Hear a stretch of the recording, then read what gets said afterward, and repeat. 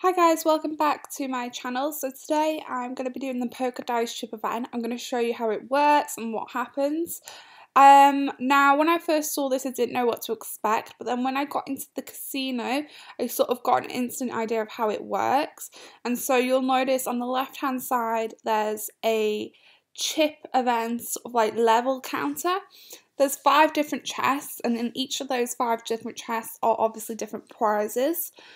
Now, the higher the bet you place, the more chips you earn. I started off with 10,000 bets. I noticed I was getting very little chips. I then upped my bet originally, and I instantly started noticing that I was getting a lot more chips. So I didn't blank out any of my coins, so you'll notice in the top corner I'm sat on about 4.8 million when I started, and that's to show you what happens when you go to the casino, because the whole purpose of this video was me to unlock every single level to see what you get. So the first one was the high roller jacket. Really loved it. Don't know whether I would personally wear it, but it's a free item.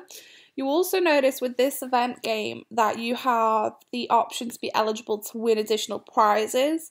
Notice in this video how many times I actually win those eligible prizes.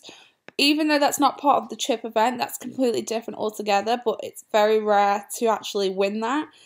So I'm just going to also point out here, the prizes you do win are quite shockingly bad, so they're definitely not worth it at all. So I continue on, and then basically what happens is the next prize I win is the Yocash cape, which I think is pretty awesome.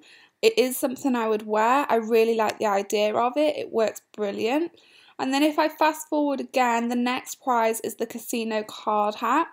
And again, it's an item that I like, but I personally won't wear it. So then if we fast forward even more, the next prize is a casino slot screen. You'll notice here I'm trying to press continue, the button isn't working. I started to sort of freak out of it because I was like, what if I refresh and it refreshes my meter bar? However, when I press the X button on the background of the Lucky Casino, it closed this pop-up and then let me go back into it fine. Obviously this is a glitch. Of course, when BBG bring out new features or new mini games and things like that, nothing ever works properly. They never test it, so what do you expect with BBG? So carrying on with the bets, you'll notice my coins are dropping drastically. However, if I'd stayed with a lower bet, then it would have took ages to get up the meter level.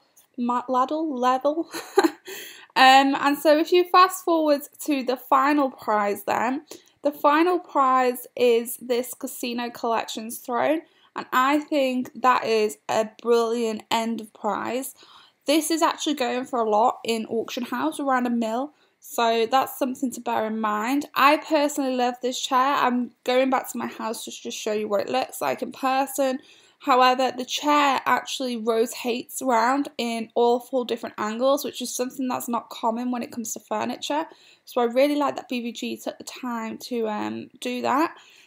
Be sure to give this video a big thumbs up if you enjoyed it. Don't forget to comment. I'm also just pointing out here, I did end up with 51k, so it's really not worth going, guys. I personally would buy the item at the auction house if you wanted it.